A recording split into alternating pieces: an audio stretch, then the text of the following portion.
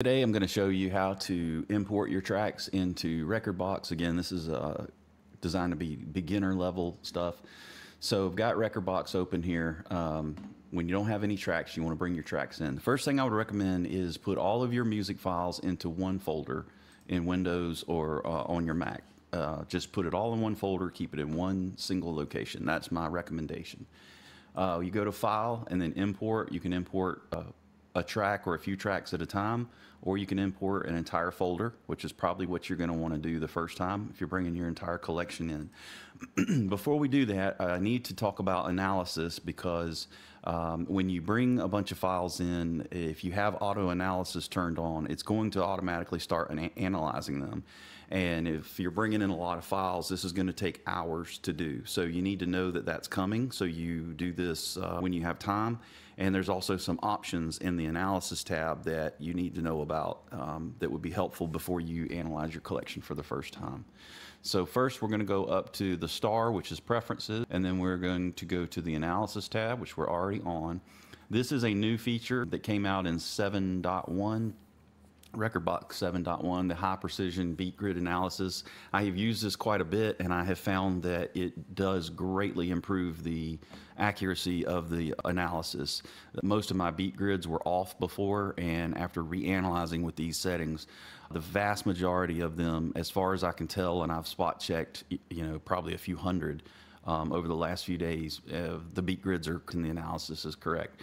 So, you want to turn on high precision analysis. This does add, again, more time to the analysis, but it is more accurate. If you're going to use the high precision, I would leave this on auto. Normal is going to be for your EDM tracks that have virtually the same BPM in each genre. I am all mobile DJ, all open format. I don't do a lot of EDM. So, your pop music, your top 40 is the BPMs are going to be all over the place. So in that case, you want to use dynamic. But if you just put it on auto and you're using high precision, it'll choose which one you want. BPM range, again, if you know what kind of music you're using, if you know BPMs, you can choose whatever range you want. Again, since my tracks are all different, BPMs are all open format and, a lot of top 40, I choose the widest one. When I did try choosing narrower ranges, it would get the BPM wrong. It would usually have it.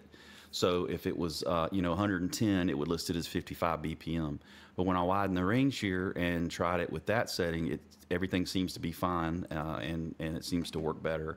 Here you can choose what you want to analyze. Obviously the grid, key phrase, and vocal. I choose all of them. It shows you the vocal and the phrasing up in the waveform. So auto analysis, this is the one where you choose whether you want it to begin analyzing the tracks as soon as you pull them into Rekordbox. I have this off for now, and what you want to make sure that you have this off if you're going to be, playing live and you're pulling tracks in. Just know that if you pull in, several hundred tracks, it's going to take a couple hours to analyze all those songs. So if I'm, working in Rekordbox, working on playlists or something, I would go down here and turn it on power saving so you can still use the program while it's analyzing. I usually keep it on normal, and then if I'm pulling in a bunch of new tracks and I want to analyze them as quickly as possible, I'll put it on performance. Of course, that is going to use virtually all of your processor power. So those are the analysis settings. The cloud analysis, what that does is it will pull data down from the Rekordbox servers for exact track matches, so it doesn't have to analyze that data in real time. It'll pull down the data that's already on the Rekordbox servers. And it says in here that the data is anonymous, so I have that turned on. I can't tell whether it speeds things up or not. So there's the analysis setting. So again, file, import, and then you can pull in a track or a folder. I'm just going to pull in a single track right now. Let's see here. Let's do this, and then you can see. So it pulls it in, and then if I had the auto analysis turned on, you'd see right down here it'll say analyzing track, right? So let's do this, and then we'll just go in and analyze that track, and I'll show you how to do that manually.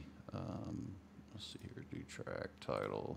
So okay, we'll go ahead and analyze this track. All right, so here's the track. So I'm going to right click on it and analyze track, and then also here it'll let you confirm your settings, auto, high precision, click OK.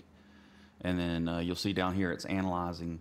This PC does okay when it's analyzing. It just depends on your processor power and memory as far as how much it'll lag the system when you're doing it. So there you go. That's how to import tracks into Rekordbox and how to turn on or off auto analysis, and then how to do it manually. And you can also select multiple tracks and hit analyze tracks. And then once that's done, let me go in here, and this one is done. So you can see right here, a little star, it shows you it's analyzed. I don't know why my preview is not showing up. Preview right there. So this is an easy way to tell if it's been analyzed or not. So if there's no preview here, so this song has not been, this one has. So you see it's got the analysis in there with the waveforms, and it also has these automatic cue points, which you can turn those on or off also in the analysis settings, whether you want it to automatically set cues.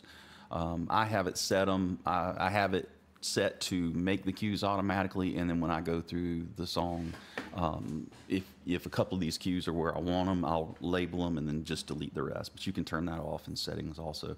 So that's it. That's how you do it. Hope that helps. If I miss anything, if you have any questions, please let me know in the comments, and I'll see you guys on the next one.